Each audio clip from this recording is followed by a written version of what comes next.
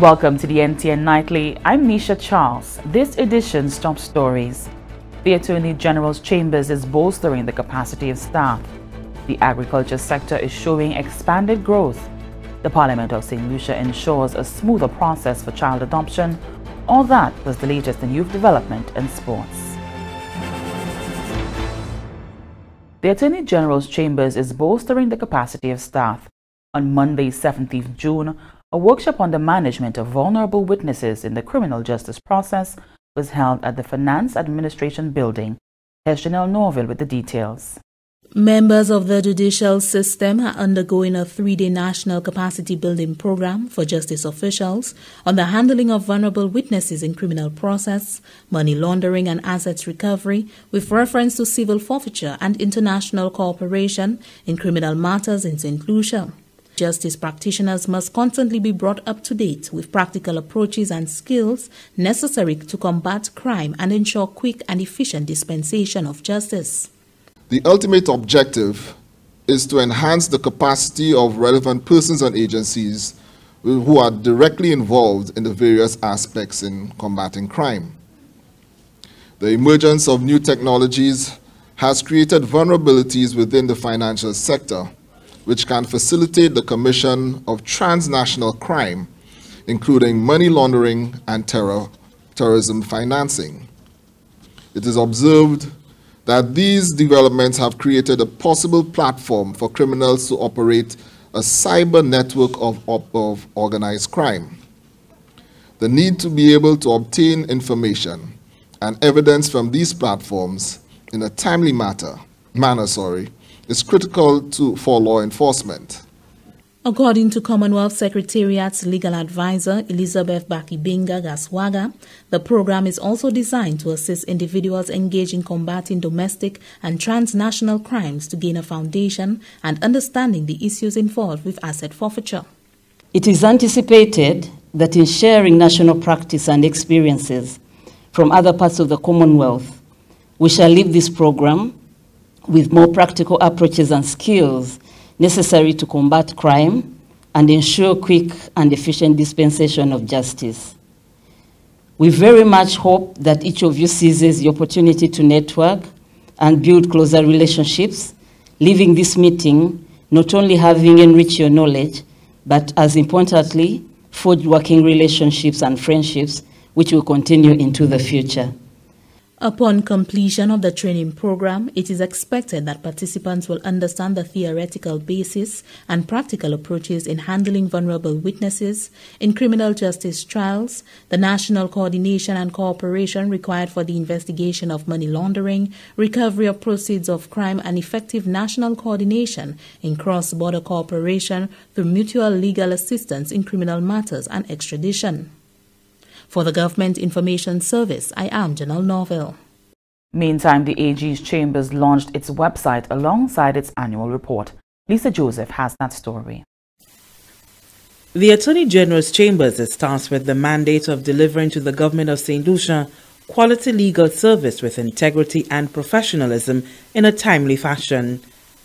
Other units of the AG's Chambers are responsible for focusing primarily in facilitating an enabling environment, creating value and effective advice through the Registry of Companies and Intellectual Property, the Legislative Drafting Unit, and the Advice and Litigation Department. During its second annual staff meeting, the Chambers launched its website and released an annual report for the years 2013 to 2018.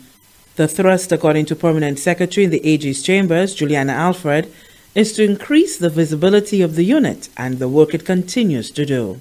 The overall objective of these two major activities is, of course, to increase our visibility with our stakeholders and to ensure that AG's Chambers remains accountable to the public, accountable to ourselves in terms of letting people know what is going on. Attorney General expressed his gratitude for the cooperation of staff. He indicated that the powers that be recognized the importance of the Chambers and have been very forthcoming in ensuring that the relevant resources are made available. This is our way of accounting for what is done, some level of transparency of our works, and to let people understand that we we are dedicated to what we're doing. We have a role to play in the development of the rule of law and the protection of the rule of law, the protection of our banking systems. The work that you have been doing over this period of time has been phenomenal. I have said it before. You have earned my respect, and I will continue to advocate for the allocation of resources. Friday saw the release of the annual report 2013 to 2018 and the launch of the website, attorneygeneralchambers.com. From the Government Information Service, Lisa Joseph reporting. The agriculture sector is showing expanded growth, and the review of the output of most subsectors show high levels of production. This formed part of a report to Parliament on Tuesday by the Minister for Agriculture, Fisheries, Physical Planning, Natural Resources and Cooperatives, Honorable Ezekiel Joseph, who noted that notwithstanding the negative impact of climate change, St. Lucia still recorded 5.8% growth of banana sales to the UK market and also experienced growth of 7.6% in revenue for 2018. The undisputed fact, Mr. Speaker, is that banana exports in 2018, despite all the negative impact of climate change, has been the highest in 5 years. That's an undisputed fact. Mr. Speaker, the government understand and appreciating the socio-economic impact of a well-coordinated agricultural program on our rural communities, has decided to undertake a focused approach in the implementation of our many agricultural programs. The Banana Production Improvement Project, BPIP, with the financial and technical assistance from the government of the Republic of China, Taiwan, is one such program, Mr. Speaker. Since the establishment following the tropical storm Matthew in September 2016, we have experienced, and that's the fact, we have grown from 1,117 acres to 2,669 acres of banana cultivation. We have moved from 230 farmers to 643 farmers operating 764 farms, Mr. Speaker. The minister noted that there are presently over 290 farmers wanting to be Euro-GAP certified. This certification, Mr. Speaker, is necessary to allow these farmers to sell fair trade bananas on the UK market. Presently, Mr. Speaker, we have a system that only allows for 10% of your certified farmers to be certified for a year, which means if we allow that system to continue, it will take us over 8 years to have all these farmers certified. So we are looking at ways and means, Mr. Speaker, to see how we can get all these farmers certified so they can sell the bananas on the UK market. The minister added that with the positive impact of the Banana Production Improvement Program, the stakeholders are projecting a weekly export production of 17,000 boxes, barring any negative impact of climate change. St. Lucians were encouraged to donate blood and save a life as they joined the world in celebrating World Blood Donor Day. More from Fennel Neptune. As part of celebrating World Blood Donor Day on June 14th, the Blood Bank of the Victoria Hospital held a blood drive in the William Peter Boulevard. World Blood Donor Day was celebrated under the theme, Safe Blood for All. Medical Laboratory Assistant of the Blood Bank, Renata St. Helen, highlighted the objective of the World Blood Donor Day campaign for this year. The objectives for this year's campaign is to raise awareness for the universal need of safe blood in the delivery of healthcare. Also, it is to highlight and encourage committed year-round blood donations. Also, we want to encourage persons who have never donated to do so. And lastly, it is to mobilize support at a national, regional and global level among the governments to strengthen and build a sustainable blood program. Renata St. Helen also spoke on the importance of donating blood. It is important for St. Lucians to donate blood because we've noticed that there is an increase in the demand for blood. This is due to the fact that there is an increase in casualties such as stabbings, shootings, and road accidents. St. Lucians are reminded to donate blood, as 1 pint of blood can save 3 lives. Reporting from the Communications Unit of the Ministry of Health and Wellness, I am Fennel Neptune. And this is the NTN Nightly. Ryan O'Brien is up next. Small household electrical appliances, when faulty, can give rise to big problems. If you have just purchased a small appliance from a store and you are concerned about the safety of the item, or an appliance has been at home for some time subjected to wear and tear from regular usage, have it tested by the St. Lucia Bureau of Standards. It is better to be safe than sorry.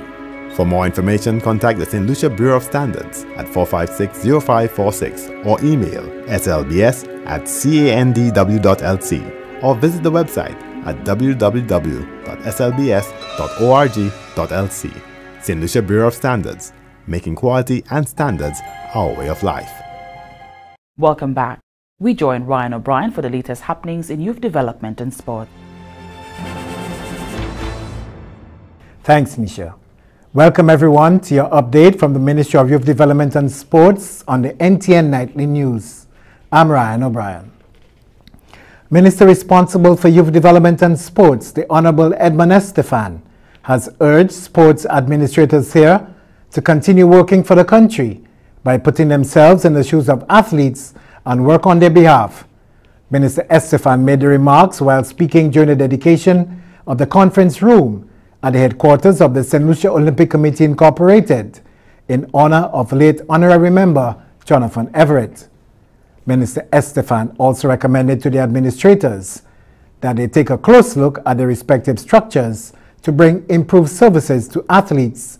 He urged them to make changes wherever necessary and to ensure those changes yield positive results. Over the last weekend, we brought you some summarized scores on the final of the school's under 15 40 overs cricket competition, which Leonhes Comprehensive won by 53 runs. Scores: Leonhes Comprehensive 133 in 31.2 overs, St. Mary's College 80 all out in 21 overs. Here are some of the highlights of the final.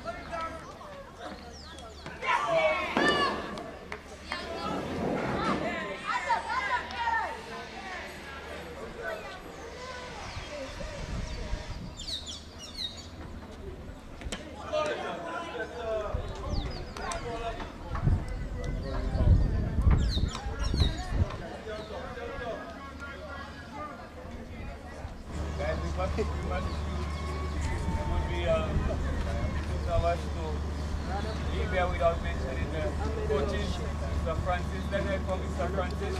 Yeah. And Mr. Duaro, Mr. Duaro.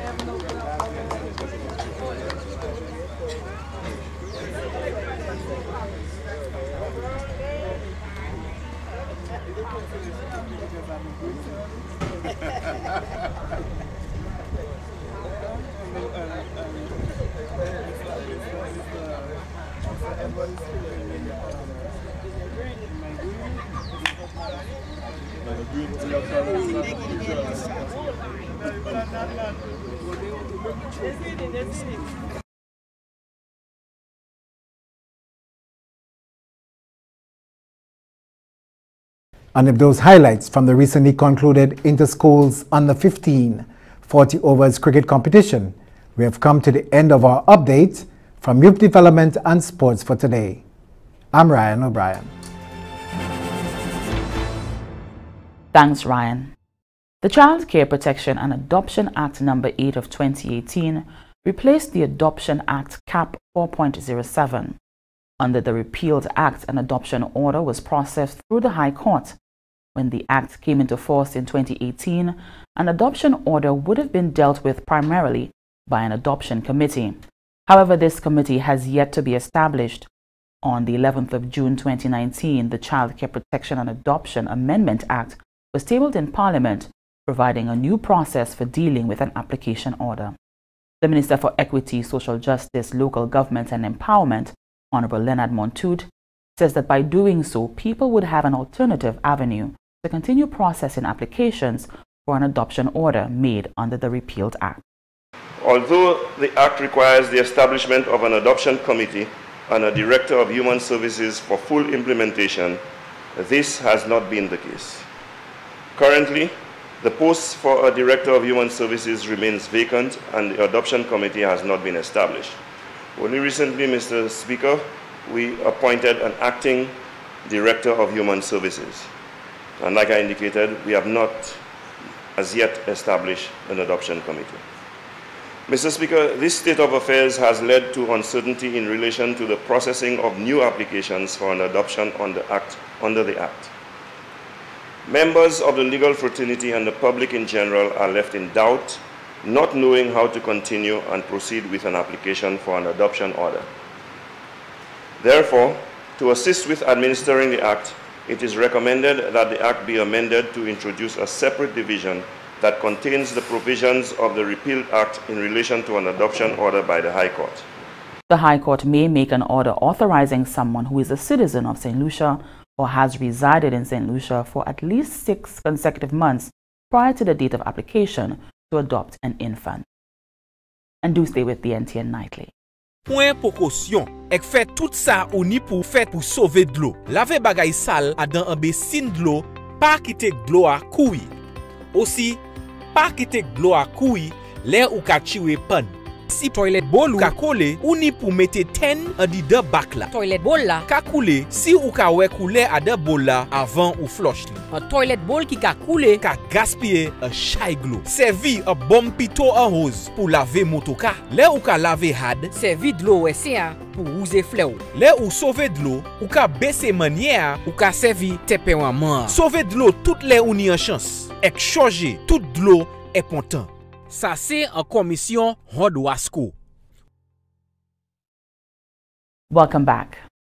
The bill to ban the importation, manufacturing, sale, use and distribution of styrofoam and plastic food service containers has been passed. The Styrofoam and Plastic Food Service Containers Prohibition Bill, which was passed in Parliament on Tuesday, June 11, seeks to provide new legislation to ban such materials.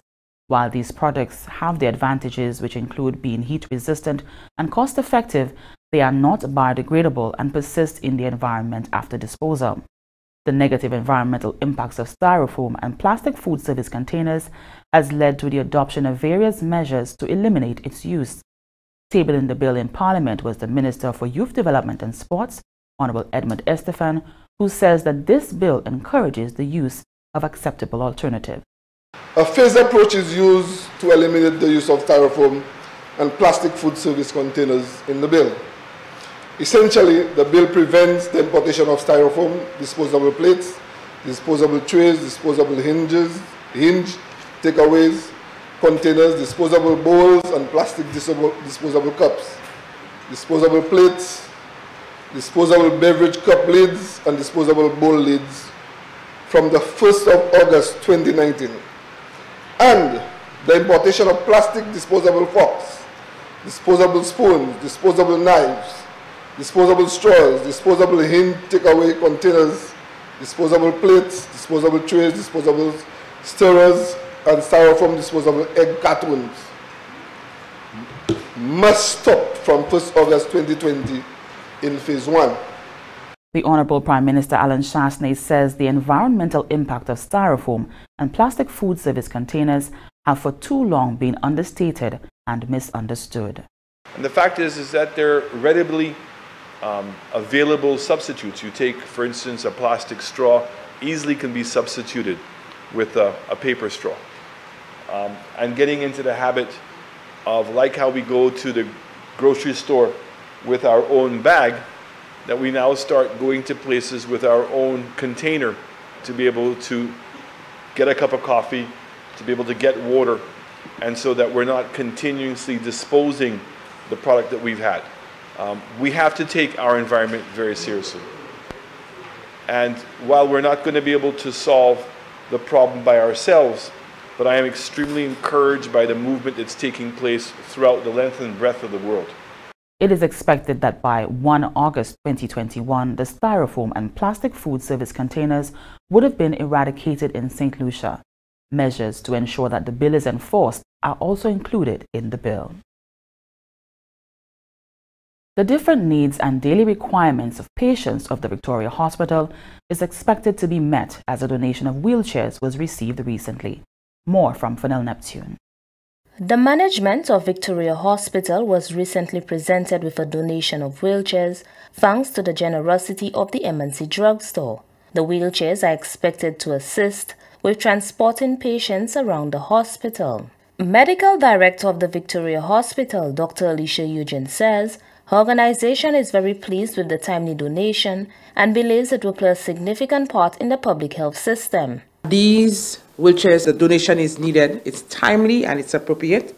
And as you know, if you look at the topography of this present structure, we need the wheelchairs to move patients from departments to another and also up and down the hill.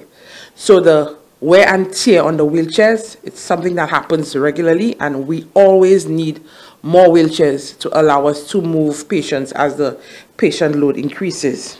Minister for Health and Wellness, Senator the Honorable Mary Isaac, expressed gratitude to the MNC drugstore and says this donation will provide great assistance in the health sector. We really appreciate this effort that you have made to keep us in your thoughts when you were looking at allocating these requests and gifts to the different sectors of our society. As you know, this is very far-reaching in that sometimes we actually have people who are living here who need a wheelchair to go with. So I am hoping that we will also be able to do this at least with a few of the wheelchairs. General Manager of MNC Drugstore, Frederica Joseph Leon, says her organization is very pleased that they can contribute to part of St. Lucia's health needs. Of late, there has been a noticeable increase in letters for health aid. And so when the opportunity arose to collaborate with a business partner of ours to actually get 19 wheelchairs, 15, to St. Lucia, my heart soared. I was so happy. One can only imagine the logistics involved in getting those wheelchairs to the person most in need. And so after consultation with my team, I decided the people who could best handle this would be the people at Victoria Hospital. A total of 19 wheelchairs were donated to the Victoria Hospital. Reporting from the Communications Unit of the Ministry of Health and Wellness, I am Fennel Neptune. In keeping with changes in international oil prices and government's application of the modified market pass-through petroleum pricing mechanism, the retail price of gasoline remains unchanged at $13.95 per gallon. Kerosene increased from $8.51 to $8.76 per gallon. Diesel decreased from $13.95 to $13.81 per gallon. The 20-pound LPG cylinder decreased from $32.38 to $32.23. The 22-pound cylinder decreased from $35.90 to $35.73. And the 100-pound cylinder decreased from $205.75 to $204.95. The next adjustment of the retail price of fuel products will be on Monday, July 8, 2019. And here's a look at what's happening to us weather-wise. A tropical wave over the Lesser Antilles is expected to produce cloudiness and scattered showers across the southern eastern Caribbean region during the next forecast period. Two other tropical waves located over the central and far eastern tropical Atlantic are moving westward near 17 miles per hour or 28 kilometers per hour. Tropical cyclone formation is not expected over the tropical Atlantic during the next 5 days. The tide for Castries Harbour was high at 4:42 p.m. and will be low again at 9:07 p.m. The tide for Vieux Bay was low at 11:28 a.m. and will be high again at 10:34 p.m. The seas moderate to locally rough with waves 6 to 8 feet or 1.8 to 2.4 meters. Small craft operators and sea bathers are advised to exercise caution due to brisk winds and rough seas. The sun will rise Tuesday at 5:36 a.m. And that brings us to the end of the NTN Nightly. Join us next time at 7 p.m. with a repeat at 7 a.m. You can also catch up with us anytime on the St. Lucia Government Facebook page or YouTube channel. I'm Nisha Charles.